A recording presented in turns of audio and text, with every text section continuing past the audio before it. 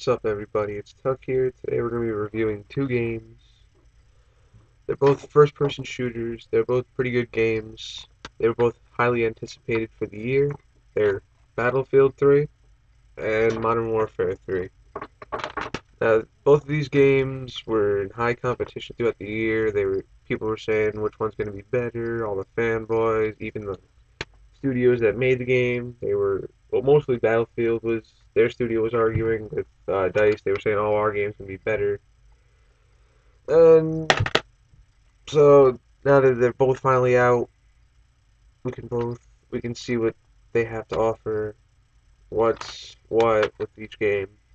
So let's get started. First we're gonna start off with Battlefield 3.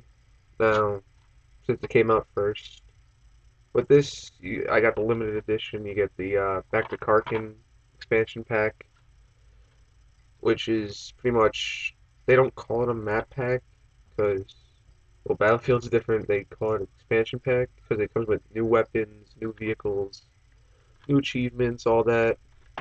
You also get your online pass, which pretty much allows you to get access to the Back to Karkin. You get, for pre-ordering at GameStop, I got the physical warfare pack, which pretty much wasn't really worth the money because they're not that good of. Well, actually, the light machine gun was. I forget what it was called. That one's pretty good. That was really the only good gun out of it. The Dow shotgun I didn't like too much and all that. So that's what you get from pre-ordering GameStop. You also get early access to the Mass Effect 3 demo. Not demo. The beta, which they said there's going to be an announcement in January, so we can expect that like maybe middle of next year. So we'll see how Mass Effect 3 goes. Um, you also get a little gun which comes from the gun club. I did it, but I used the email so I don't get spammed. A different email for all spam. Um, Battlefield 3 altogether is a pretty good game. The campaign is very reminiscent of Black Ops because you're pretty much one guy reliving past events to try and stop a terror threat, which is pretty much what Black Ops was about. You're pretty much trying to stop a terror threat before it happens by going back in time and seeing what happened and all that to see what you could do. And that's pretty much what this campaign was about. So really not all campaigns are different anymore. Everybody's trying to make this almost the same campaign.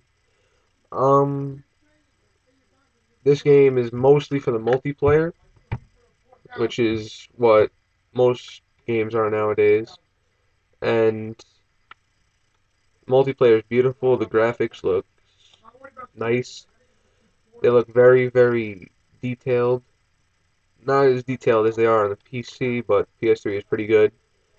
Um, you have the vehicles, which is what makes Battlefield Battlefield. You have the big maps, which also makes Battlefield Battlefield. Um, the big teams, the different weapons. Um, Now the gameplay of the multiplayer is pretty much not a running gun game. If you're running gun, you're gonna fail, so you have to work with your team. The sort of Spec Ops aspect of the game is pretty much you and one other friend or a random person.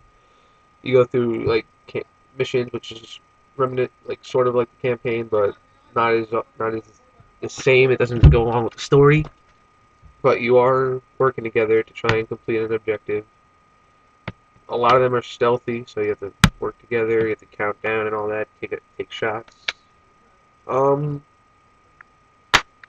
Altogether, this game is up to the hype. Not all the way, because there are a few hiccups right now and all that. But I'm sure they'll patch those sooner or later. This game altogether, though, I think is pretty good. I like it. I enjoyed playing it. All the different aspects of it. Altogether, this is a pretty good game. Next, Call of Duty Modern Warfare 3. Probably can't see it because of the glare, so I'm sorry about that. But it is Modern Warfare 3. It is part of the trilogy, so to speak, of Modern Warfare. It ends it.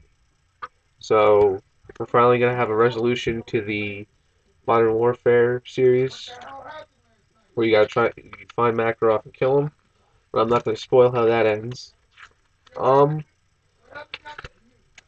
oh this game is like Battlefield, like all first person shooters, based on the multiplayer, and pretty much that's really what you're gonna buy most games for nowadays is the multiplayer. So um what you get with this really, I didn't pre-order because I didn't really think I was gonna get it, but I did get it, so I can't judge it on the pre-order or what, like limited editions and all that. But I know there was a hardened edition. You get the Call of Duty Elite for free included in the hardened edition. But if you want to buy the hardened edition extra just by itself, it's $49.99. So it actually pretty is a good deal if you're getting all the DLCs. They said there's gonna be like 20 DLCs over 9 months. So $15 over 9 months for 20 DLCs, that's pretty good. You also get like level up your clan and all that, so you can get double XP for your entire clan. So I don't know if it's just if one member has to be elite for your whole clan to member up, level up, and everybody else can be just the normal elite thing for the free services. I don't know about that. Um, the campaign is pretty good. I like how it ended the game, so I'm not gonna say anything in it, but it was a pretty good campaign. The multiplayer didn't really change much from Modern Warfare 2, but it did have a lot of new aspects, like such as new game modes, such as Kill Confirmed, Team Defender. Now, Kill Confirmed, you have to grab dog tags, pretty much Team Deathmatch, just grab the dog tags after you get the kill to confirm it. So this pretty much doesn't promote camping as much, but still there are some campers, but that's why they lose the game always, because they can't get up there to get the dog tag. Now, Team Defender, that is promoting camping, because when you have the flag, you want to hold it, so your whole team's going to be camping with you to defend you. So it's pretty much, that really promotes camping a lot. Those are really the only two new game modes in the multiplayer. There are a lot of new weapons, new equipment, such as bouncing betties, which aren't the same as World at War. They're more disc-like. Um, there's a few new perks, such as Stalker Pro and all those. I'm not gonna get into those. The kill streaks are no longer kill streaks for the support. They're now point streaks, so you can get points by capturing objectives, destroying SAM turrets, sentry guns. The assault class, the assault strike package is still the same. If you die, your kill streak resets. You get the good kill streaks such as AC-130s, A6 Overwatch, and all that. Um, the support strike package is if you die, your kill streak does not reset, but you get more point streaks that help your team, such as advanced UAVs, SAM turrets, Juggernaut Recon, which isn't the same as the Juggernaut from the Assault because you only get a pistol and a riot shield. Um, the Specialist class is you get two for 2 kills, you get a perk. The next 2 kills, you get another perk. The next 2 kills, you get another perk. So that's 6 altogether. Once you get 8 kills without dying, you get all the perks in the game, and you're pretty much invincible. And if you can get to 25 kills without dying, with just using your gun, you get the mode which kills the entire team, not your team or you, just the entire team altogether. And it doesn't end the game, but it EMPs the other team for the rest of the game, so they can't call in pretty much anything. Um, well, that's pretty much the multiplayer, except for like they got the prestige shop where you can buy things, you can unlock guns that you want now early if you're using a prestige token. They have the theater mode back. What else? I can't think of anything else off the top of my head, so that's pretty much all I can think of for the multiplayer. It was a pretty fun experience. I'm gonna play it for a while longer. I'll probably be going back and forth between Battlefield 3 and Modern Warfare 3. Um, the Spec Ops in this one is there are more Spec Op missions. They're more team-based, like you and your friend only. You can only have two people. Um, they are pretty fun. You have to work together. The survival mode is pretty much like combat training, but much more difficult because they get difficult each round.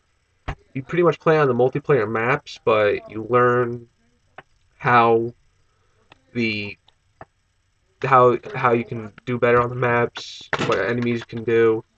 So, but they get difficult each round, so you and your teammate gotta work together. You can unlock things like sentry guns, grenade launcher sentries, riot shield squads, and all other kinds of weapons. You can call in predator missiles. It eliminated a lot of kill streaks to help you out, but they are pretty strong kill streaks, so you might want to get one of those every once in a while to help keep your team safe. Um, uh, so altogether for both these for this game actually first, this is a pretty fun experience. This is most of your run and gun type, so if you want a running gun, this is your game. If you want to lone wolf it, this is your game.